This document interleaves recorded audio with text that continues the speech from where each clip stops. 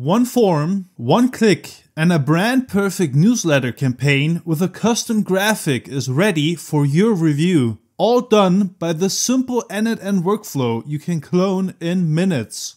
Building newsletters the old way, you're digging through spreadsheets for product info, hunting for a decent visual, and tweaking copy that never feels right. It's slow, messy, and a total pain. This is how you fix that. What you're about to build is an AI newsletter architect powered by end-to-end and 3 principles. First, context engineering. So your AI agents get all of your product data and market intel automatically. Second, the creative core, where one master prompt turns a generic AI into your personal copywriter and art director. Third, and this is where you gain the real edge, an instant revision loop. This is where most automations fail at. It's a loop that lets your AI absorb feedback and fire back a perfect new draft on command. That's what turns a simple automation into your personal content factory. Stick around and I'll show you every node, every prompt, and the simple tweak that makes the feedback loop bulletproof.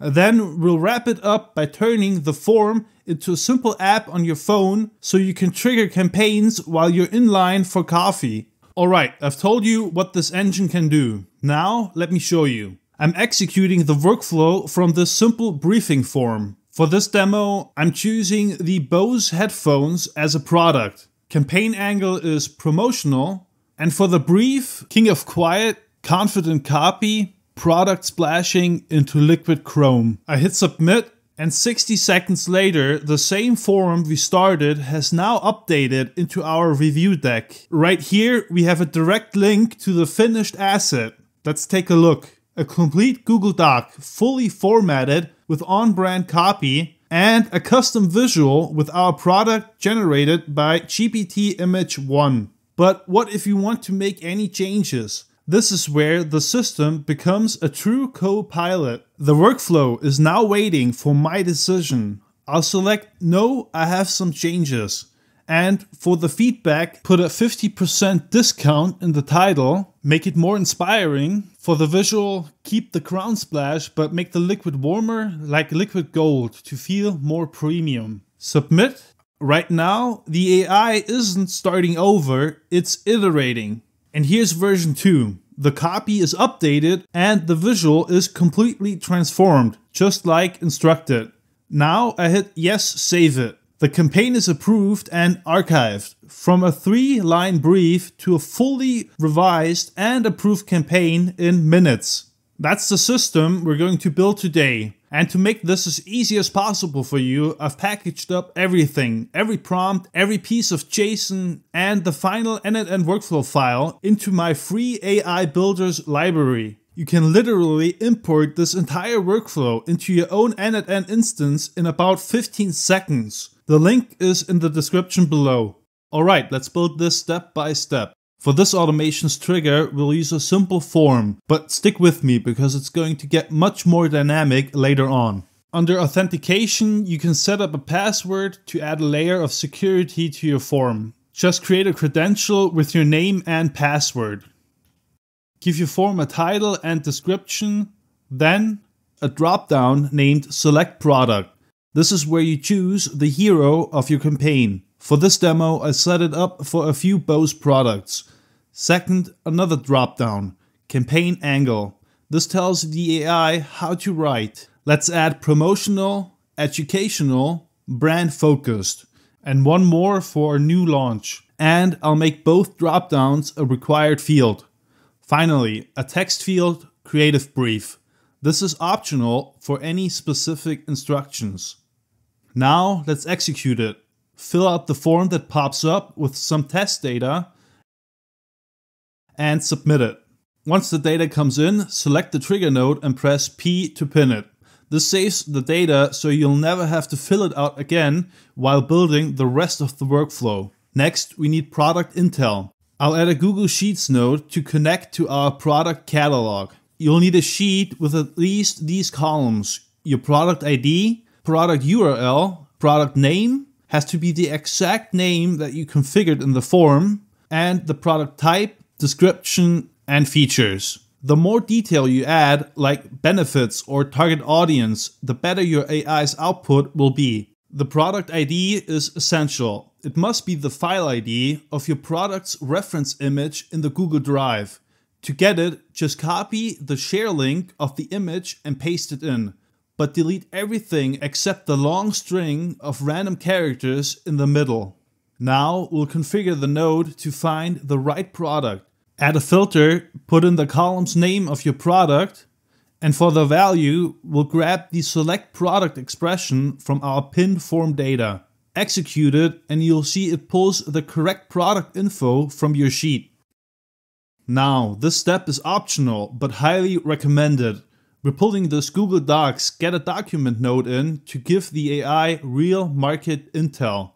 For this build, I'm using a voice of customer analysis, which is incredibly powerful for getting the targeting and tone right. If you want to see how to automate the analysis itself, check out this video I've linked above. But this is where you can get really creative. Imagine making the system learn from its own performance to actively improve over time. For example, you could feed it a document with the data from your winning campaigns, the subject lines with the best open rates, and the CTAs that drove the most conversions. The more strategic intel you give the agent here, the more powerful its output will be. To add your extra context through a document, copy the link of your file, paste it here, and delete everything except the ID in the middle.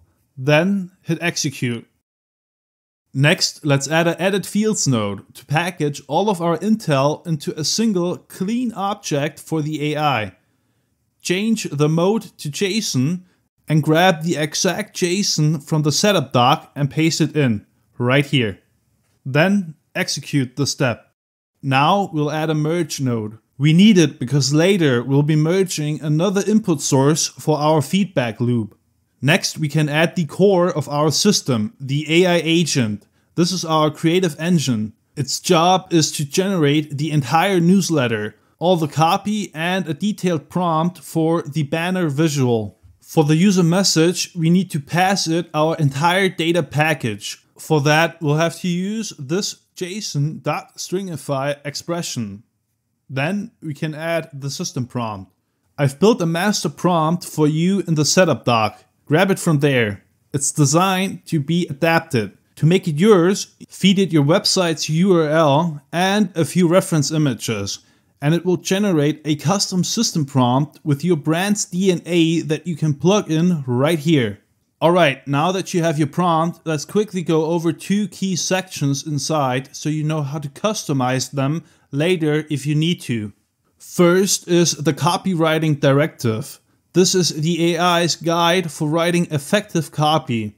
It's structured to tell a clear story, moving the reader from an engaging hook through their problem to your product as the solution. This is what keeps the writing focused and persuasive. Second, the image prompt directive. This is where we give the AI our rules for creating stunning visuals. I've added a few specific commands to get the best results. One rule is for the proximity. This tells the AI to always use extreme close-up terms, which keeps your product sharp, detailed, and the clear hero of your shot. Another one is action is mandatory. This pushes the AI to create dynamic scenes with energetic elements like water splashes or power explosions, and to avoid boring static images. Finally, the contrast rule. This is a simple but powerful instruction. If your product is dark, the scene must have bright, high contrast elements to make it pop. Now, let's enable require specific output format. Connect the structured output parser and grab this JSON from the setup docs. Next, connect your OpenAI chat model or any LLM of your choice, but I'll use GPT 4.1. Then connect a simple memory node. First, I have to go back to the merge node and execute it to get our data to the agent. For the session ID, drag in this session ID expression from the merge input on the left side right here. This is critical for our feedback loop later. That's it for the agent, and we're more than halfway there. Let's execute the workflow. This will take a moment. Now let's review the output right away. Here you can check if the AI delivered what you wanted. If the copy isn't quite right, go back and adapt the system prompt. For the visual, you can copy the image prompt from the output, paste it into ChatGPT, upload your reference image, and see if the results meet your expectations. If not, rework the image directive in your system prompt with more detail. And don't forget to pin the data. To execute what I've just shown you in ChatGPT, we first need to download our reference image from our Google Drive. Add a Google Drive download node and pull in the product ID expression from the agent's output. Hit execute step. Now, here you should see your product. Next, we need a node for the image generation. We're using a custom HTTP request to call OpenAI's GPT-Image1 model. To make this setup as easy as possible for you, just grab this JSON from the setup doc and paste it into your workflow and wire it up. You'll just need to input your OpenAI API key right here. The prompt from the AI agent's output should already be defined. For the size, you can set it to these dimensions, but I chose horizontal for the newsletter visual. And keep the quality low for testing to save costs. Let's execute and pin the data after it's done. We get the image data back from this call, but we need to convert it into a file format that Google Drive can actually understand. This convert to file node does exactly that. Just drag in the base64 expression. Here the visual will always look horrendous since we set our quality to low for development. Just change it to high when you're setting the system live. Now we upload it with a Google Drive upload node. For the file name, we'll search for the AI agent's output and drag in the campaign title minus visual minus the date, formatted like this, with .png at the end. Choose the folder you want to store your newsletter visual. Execute the step. Now we'll create a blank Google Doc with this node. Choose a folder where you want to save your newsletter, and title, I'll use the expression from the campaign title minus newsletter minus with the date formatted to display the day, month, year, hour, and minute just like before. Then let's execute the step. Next, we add another custom HTTP node to format the document. Just copy this JSON from the setup doc and wire it up. The standard Google Docs node is too limited for what we're doing. This call lets us insert images and apply complex formatting at the same time. Let's execute it. Great, our call went through. Now we present the finished draft to the user for approval. First, add a next form page node. Change the element type to HTML. This is where the document link will be displayed to easily review the content. You can copy the HTML from the setup doc and paste it in. Next, we need to ask the user for their decision. Add a drop-down list element. Name it Final Approval and give it two options. Yes, save it, and no, I have some changes. Make it a required field and add another element for the change request. I'll fill out the placeholder with please describe the changes you'd like. Let's execute this step to open the form. Here we have our review link. I'll start with configuring the save it route first. To route our flow, we'll add an if node that reads the user's choice. Drag in the final approval expression and set the condition to equal to yes, save it. Then execute the step. If they approve, we'll drag in an append row in sheet node to save all the data. For that, you'll need to set up a Google Sheet to save your approved campaign. We need a sheet with these columns: Connect that right here and map all the data from the agent's output.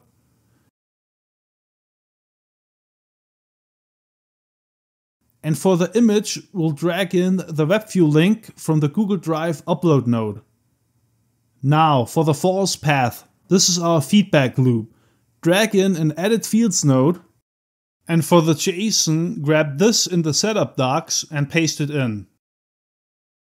This will package the user's feedback and loop it back to the merge node we set up earlier, starting the AI process again with new instructions.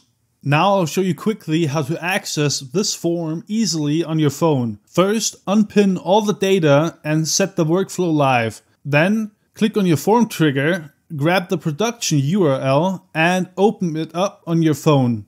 Click the three dots to open your settings, then search for Add to your home screen. This will bookmark the form just like an app on your phone. And that's it. Building these systems is how you get the real advantage. So, I'm launching a private community for serious builders, and the founders list in the description is your only chance to get a lifetime 50% discount as a thank you for being here from the start. Go sign up. Thank you so much for watching, and I'll see you in the next one.